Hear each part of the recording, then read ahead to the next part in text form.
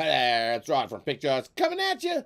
Game 6, Boston, Florida, here on Friday, May 17th, 2024. Just before we get that Game 6 action, I want to say, hey, if you're new to Pick Dawgz, welcome aboard. Glad to have you.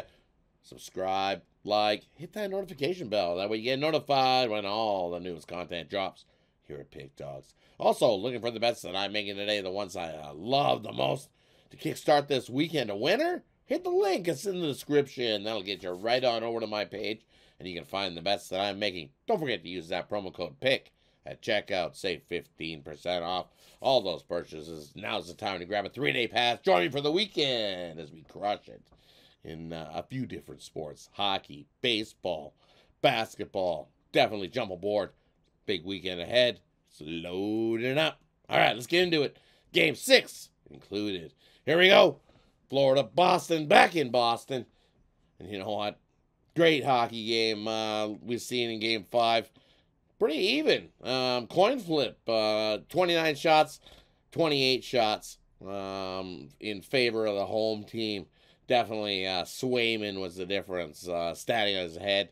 Quality opportunities. But so did Bobrovsky, keeping Florida in it. Otherwise, it could have been a lot worse than a 2-1 win for the Boston Bruins in that one. Surviving, getting down 3-1. Forcing Game 6 here. And for me, this has been a closer series than people think all along. Sure, there were a couple there where it was 6-1, 6-2.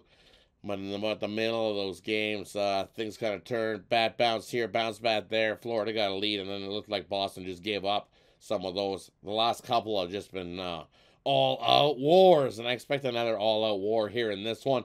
And you know, what did we see last year?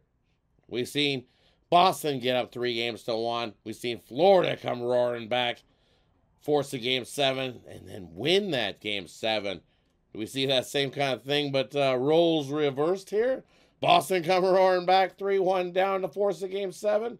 I gotta. Too much value. Swayman, he's got a little bee in his bonnet and playing a little bit mad is Swayman. Love to see it in the playoffs. Come on, we want to see Game 7 between these two. All-out war. Give me the Bruins on Friday night.